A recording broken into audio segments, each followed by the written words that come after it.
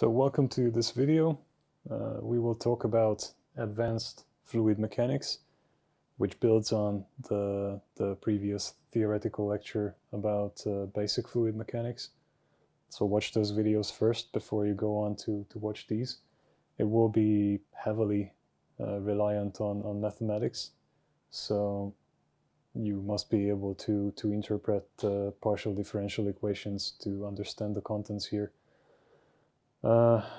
We first go over the physical properties of fluids in a deeper depth than the last time. Then we go over methods of flow characterization, and then we talk about fluid mechanics, more specifically the Navier-Stokes equation and some other things. And we look at diffusion once again, but this time in terms of dynamics. So first thing I would like to tell you is that I mark the important quantities in color, and these colors will be consistent during the slides. So try to pay attention to that. And I mean, the variables will be indicated. So first variable that I indicated is the density. And this is mass density, which is mass over volume, which is quantified by kilograms per cubic meters. So we start from the ground and then build on it step by step.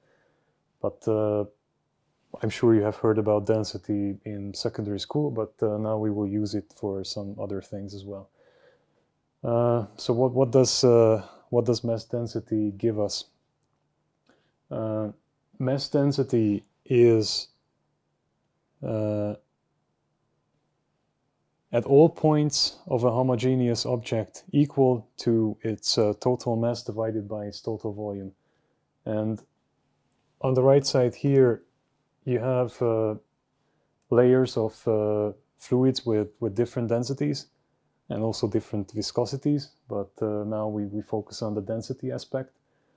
And these layers can stand on top of each other based on the density distribution, and down here is a solid which has the highest density. So from highest to lowest we go upwards, and these can be layered on top of each other.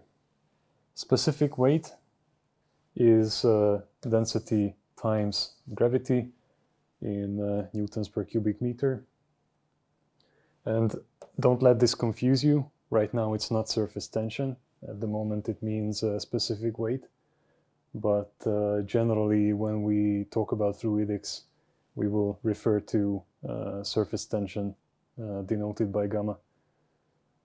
And relative density, also known as specific gravity, is denoted by sigma, and it is the ratio of your sample to water density. So density of your sample to density of water, where water is at 4 degrees Celsius, which is close to the maximum density of water. So maximum density is when it is solid, obviously, but this is 4 degrees for standard. And here is a table which summarizes these quantities for common materials. So you see how they compare to each other, air being the least dense out of all these substances in this table, and mercury being the densest among all of these. And oil is slightly less dense than water. So let's move on to talk about the properties of fluids, and by properties I mean physical properties. So first of all, shear stress, and you should recall from the last lecture, cheat sheet is down here. Stress means force over area, so force over unit area, force over unit area. And if we look at a diagram of dimension and velocity, imagine this as a channel. So you have the wall here, and then you have the dimension from the wall towards the other side. Shear stress can be denoted as such a vector which causes a displacement. It causes a displacement with a velocity of u. And this one is the viscosity that you should recall from last time, dynamic viscosity to be specific. And viscosity is, from this, defined as the shear stress required to drag one layer of fluid at a unit velocity to distance y. So that's what you see here. And this is basically what this diagram is all about. So one layer of fluid dragged to a distance of y with a velocity of u at the effect of a shear stress of tau. Dynamic viscosity, which we have already introduced in the last lecture, but let's look at it in another light. Dynamic viscosity can be expressed from this expression as such, and the unit is Pascal second, which is also called poise. Kinematic viscosity is typically denoted by nu, and it is dynamic viscosity divided by the density, which has the unit of square meter per sec, which is often called Stoke. But in our lecture series, we will stick with SI units, and we will use the metric scale everywhere consistently. So about the viscosity, this is water and honey, let's say it like that to make it easy. It's a highly viscous material and a material with low viscosity or lower viscosity comparably.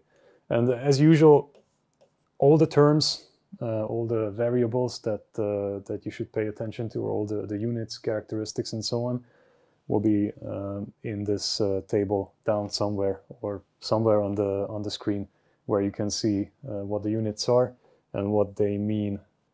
So on this slide, I would like to introduce you the concept of the temperature dependence of viscosity. And here is a graph of the temperature dependence of the viscosity of water, which drops off to its minimum at around its boiling point.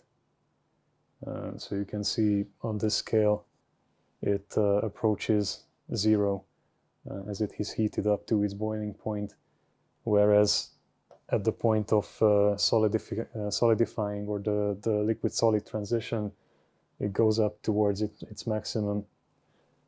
So temperature dependence can be expressed as such, where T is the temperature and A and B are parameters. They are constants that you can look up.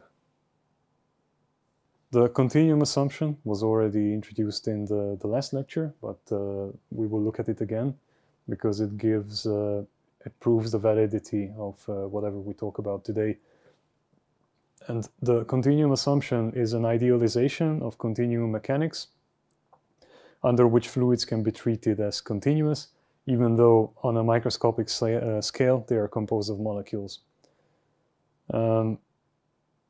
And it is mostly correct because we stay above the point value and the size domain below which molecular interactions would dominate, causing rapid variations in, for instance, density. So on the scale that we operate, there are no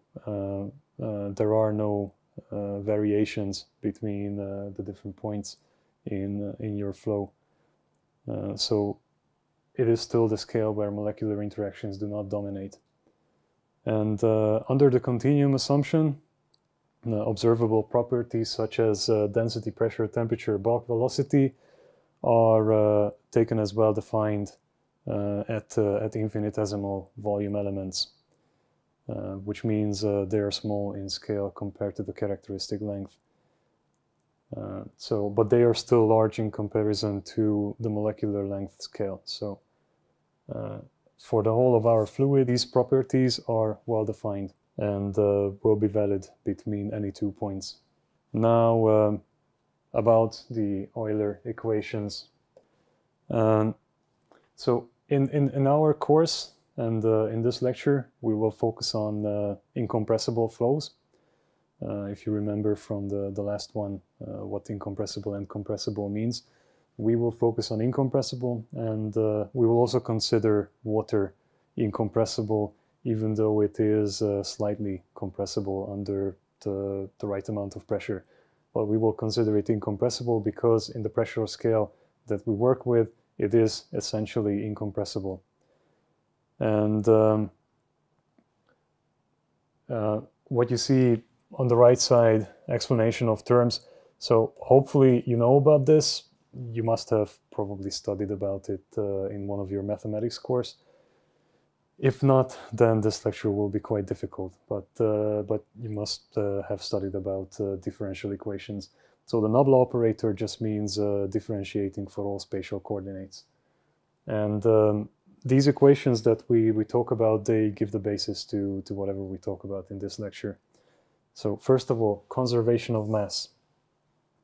And it states that for any system close to all transfers of matter and energy, the mass of the system must remain constant over time, as the system's mass cannot change, so quantity can neither be added nor removed.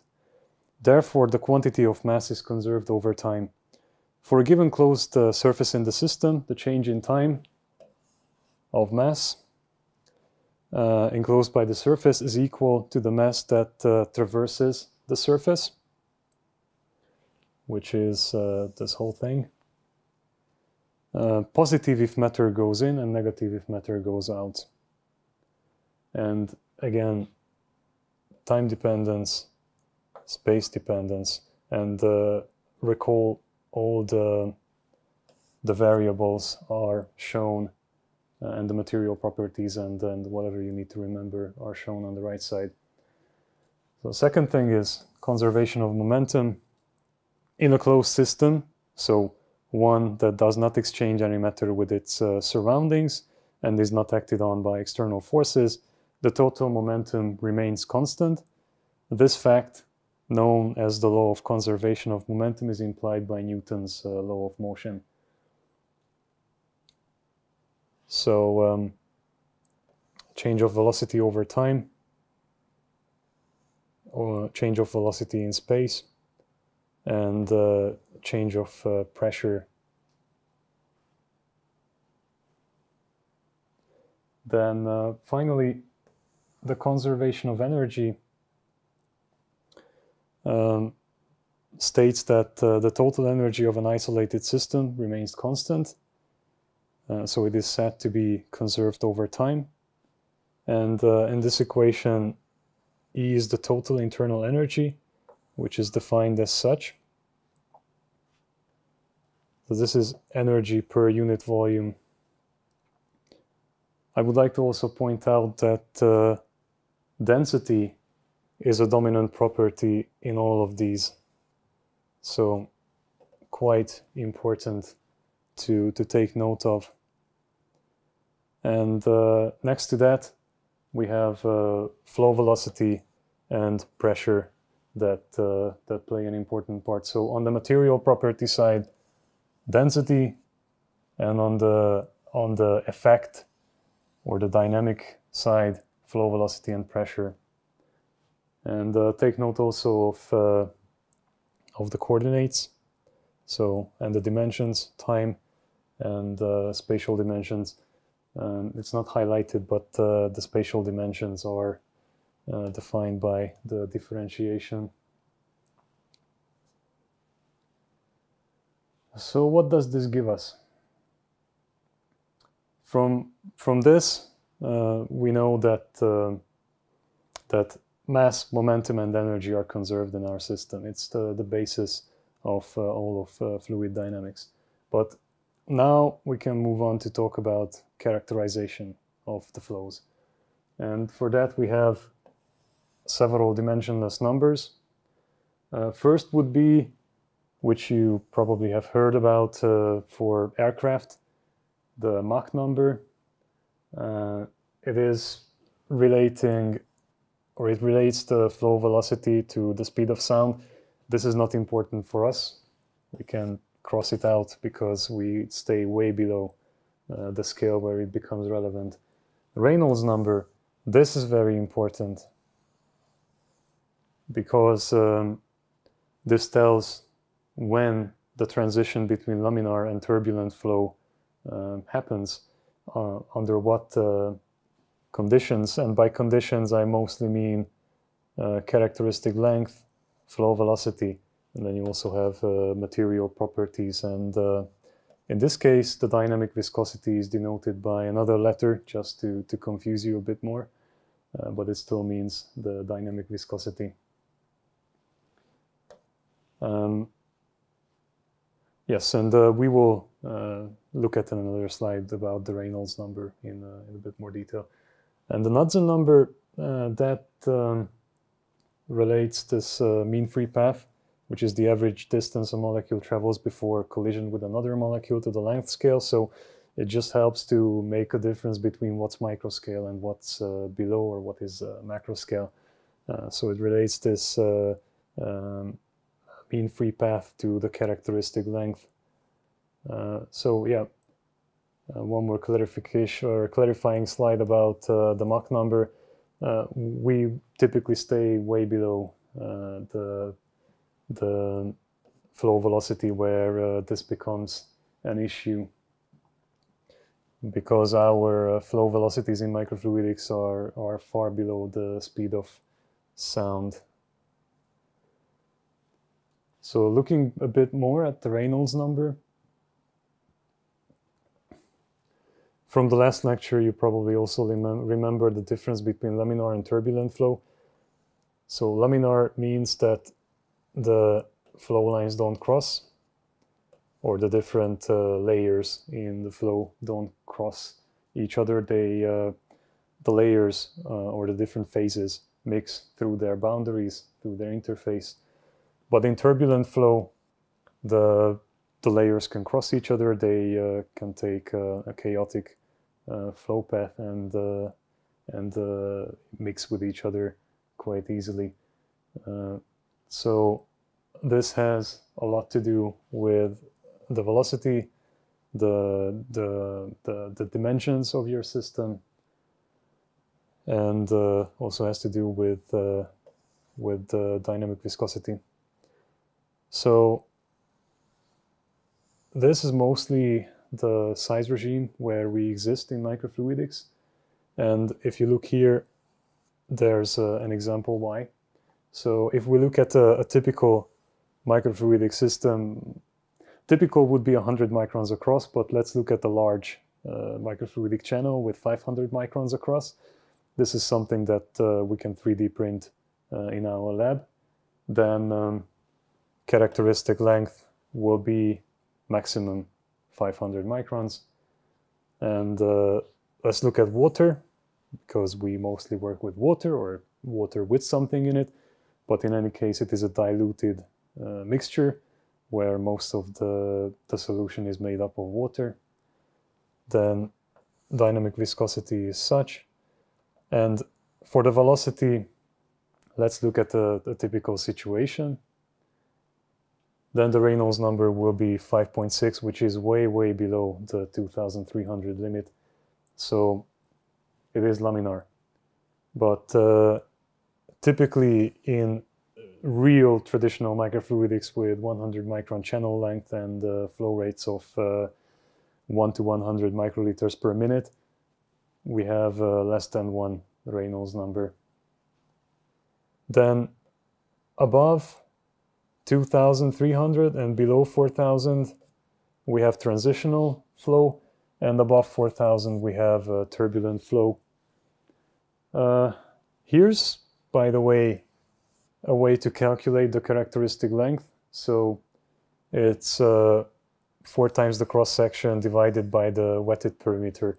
What this means is if you have a channel like this, and a rectangular or square, in this case, cross-section, then you have the area and the perimeter are all the sides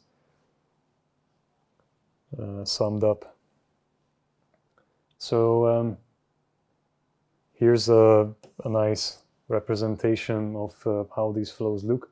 If we have an object, in this case a cylindrical object in the flow, then over a cylinder, the flow looks like such, far under Reynolds number of 1.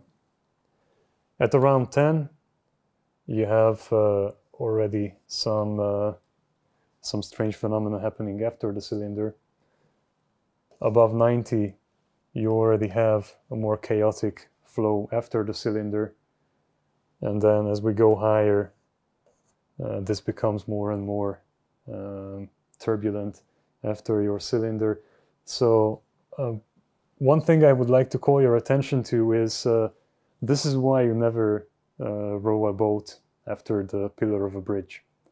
Because if you look at a river like the Danube in Budapest, don't ever think of rowing your boat anywhere close to the pillar of a bridge, because you will catch this and there will be turbulence and there will be downdrift. So you can easily drown in something like that area, even if the river is otherwise calm.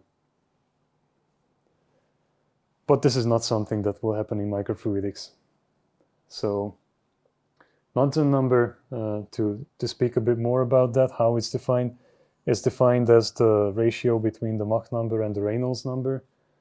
And I will have a whole table that will just show the different conversions, so you can look at it and then see how these relate to each other in one of the next slides. It's also defined as surface tension and the dynamic viscosity divided by 2 and under the square root. So why this Knudsen number is important is once again to define the dimension scale that we are working in. And under 0.01, the assumption of fluid as a continuum is valid. Whereas between 0.01 and 0.1, we have so-called slip flow. So recall that with a parabolic flow profile, the flow velocity at the boundary is 0. And in slip flow, it is possible to have a non-zero flow at the boundary, which makes our life a lot more difficult in terms of simulation, for instance. So taking a parabolic flow profile for a simulation model is the easiest case you can work with. And between 0.1 and 10, the flow is in transition regime, and then above 10, the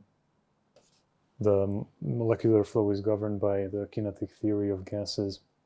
So if you look at this in close up, then this is what we will have to work with in microfluidics. So the Poiseuille flow profile, you know, parabolic flow velocity is the highest in the middle and the lowest on the side. And then this is way below 1. At around or below 0.01. When the Knudsen number is above 1, then you transition to a free molecular flow, which is rather characteristic of gas. And then here's what happens at an orifice. So this will also characterize a flow of gases again. And in our example, the Knudsen number is this small. So in the example from one of the previous slides, this is the Knudsen number. So it's way, way below 0.01. Therefore, the continuum assumption is valid. And this is the table that I mentioned before, where you can see the relation between all these various dimensionless flow characterization numbers. We will come back to some of these in later slides, but what I have here is the way to calculate the ranges and what relates to what exactly. So the Dean number relates centrifugal forces to the flow path, which defines the effect of mixing. And just so you know, this guy has a certain mixer geometry named after him, which we also call a snake mixer, but that's what they also call as a Dean mixer. In any case, Reynolds number and the characteristic length and the channel radius. And in this range, we have unidirectional flow, and then above this, we have fully turbulent flow. But needless to say, we will stay here in microfluidics.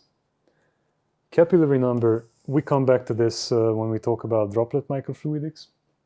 It relates viscous forces to surface tension, and under this threshold, capillary forces will dominate. We will see what that means a bit later. The Weber number relates inertial forces to surface tension, and above a certain threshold, droplet formation will be likely. So you can use these to determine whether your system is in the appropriate size regime. The Bond number relates gravity to surface tension, which defines whether your droplet can be spherical or flat. Then there's this Peclet number, which relates convective to diffusive mass transfer. Convective is particles traveling in a stream of fluid, and diffusion, if you remember from the last time, is an isotropic spreading of particles over time. And the Knudsen number relates the mean free path to the characteristic length, and we have already talked a lot about that, so no need to spend more time. And we have arrived to the crux of fluid mechanics, the Navier-Stokes equation. And this is the conservative form. So remember that mass, inertia, or mass, momentum, and energy are conserved. So again, conservation of momentum that makes this whole thing valid. This is the conservative form, and it is for incompressible Newtonian fluids, which means that the viscosity is constant over time. And there are no external forces playing a part here.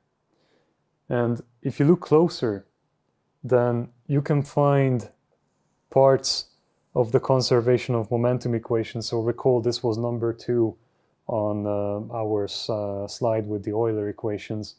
That is why I had to show this to you, because that is why these are valid and that is how these are derived. So you can discover this term in the convective term of the Navier-Stokes equation, and you can discover this in on the other side, where pressure is related to mass density. So here is convection, which, remember again, is particles flowing in a stream with a stream. So it's a change over space. And then we have diffusion, which is rather a change over time in every direction, flowing out from a center, wherever that center is inside your fluid stream. These are the two kinds of flows that we must consider.